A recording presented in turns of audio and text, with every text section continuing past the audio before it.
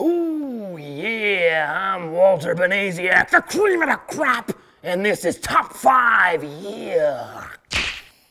And that's enough of that. Bet you didn't expect to see this. Today, we're counting down the top 5 worst WWE finishers.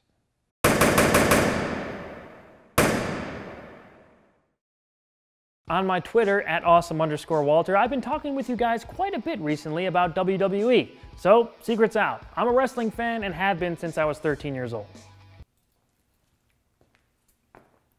You know it's fake, right? Yeah.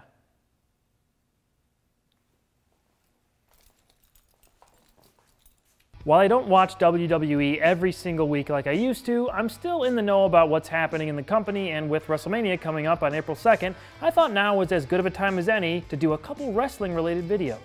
The finisher is a wrestler's move that is supposed to put away his or her opponent, and most of the time they win their match with it.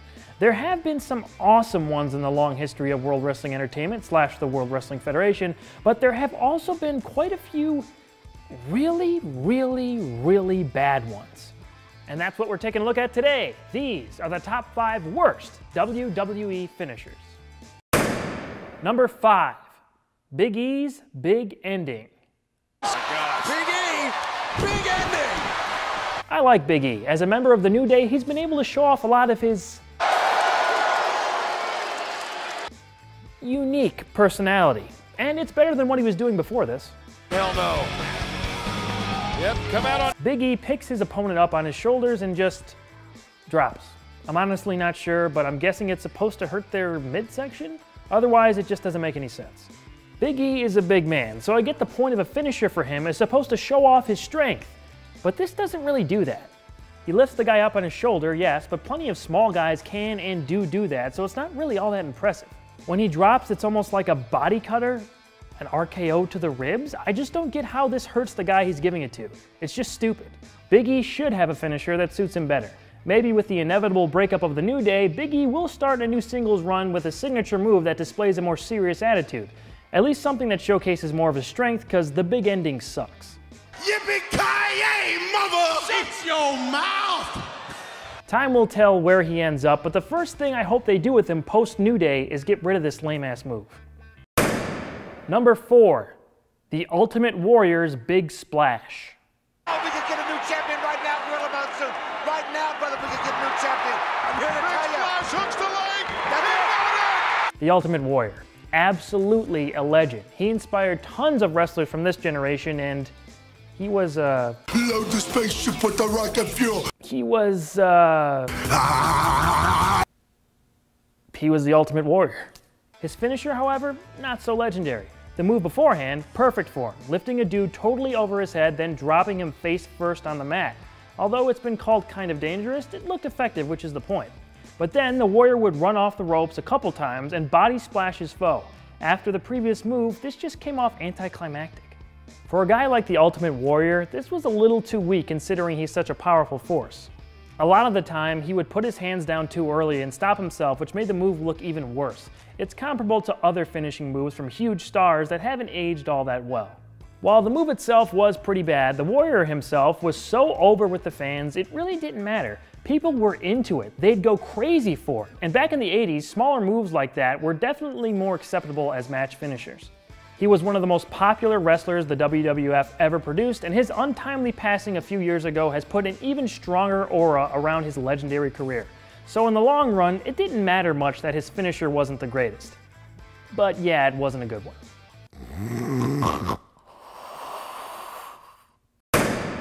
Number 3, John Cena's STF. And now John Cena, great counter for the STF. STF submission maneuver. Barrett's in trouble. That was a great counter by Cena. We've heard it a billion times.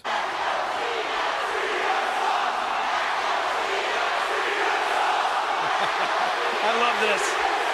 And despite what some of us might think of him, Cena is actually a pretty good wrestler when he needs to be. He's proven that in big matches time and time again. He even pulls off some impressive moves for his size pretty well once in a while. And really badly other times. John Cena! Look at that! The Cena Karana is my favorite, but consistently, the STF has been his worst move. While I realize his main finisher is the the AA, Cena has beaten what seems like hundreds of wrestlers with this clunky submission move. Thus, it is a finisher.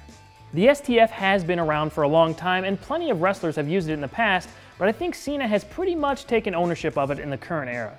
He locks his opponent's leg, then applies a crossface until the guy taps. It should be easy to make look painful. Should be. You know it's bad when Stone Cold Steve Austin calls you out for how terrible the move looks. The STF. Is that what it's called? Step over toe hold face lock? Yes. You gotta snug that thing up for me. Please? I'll do my best. I think what's most disappointing about this move is that we've seen Cena apply it really well on a few occasions. However, what stays in my memory is how he usually applies it, which just looks awful.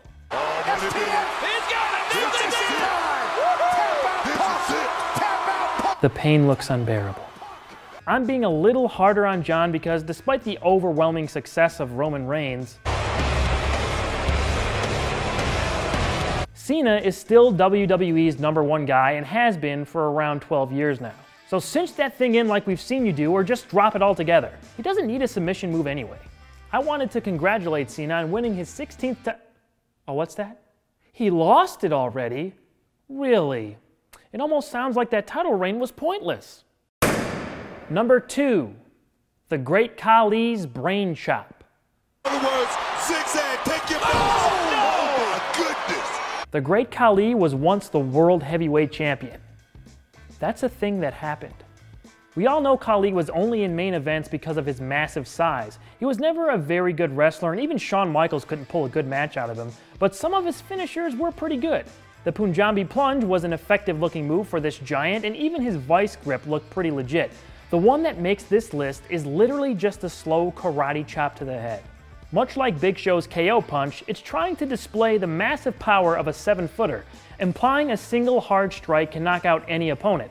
While Show's punch doesn't make much sense since they're a dime a dozen in wrestling, at least it looks and sounds good most of the time.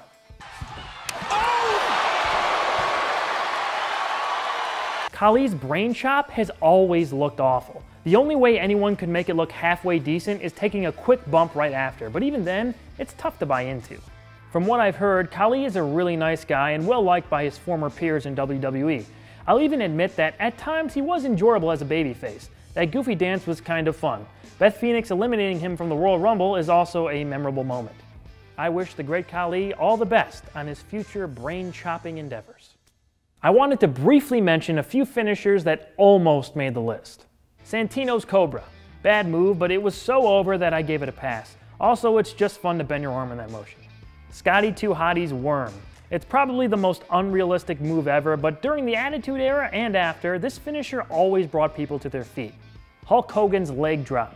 Like the Warrior's Big Splash, this hasn't aged well, but I bought it, and so did millions of people for decades. Plus, you let a 300-pound guy jump and sit on your face. Not as much fun as it sounds. Speaking of which.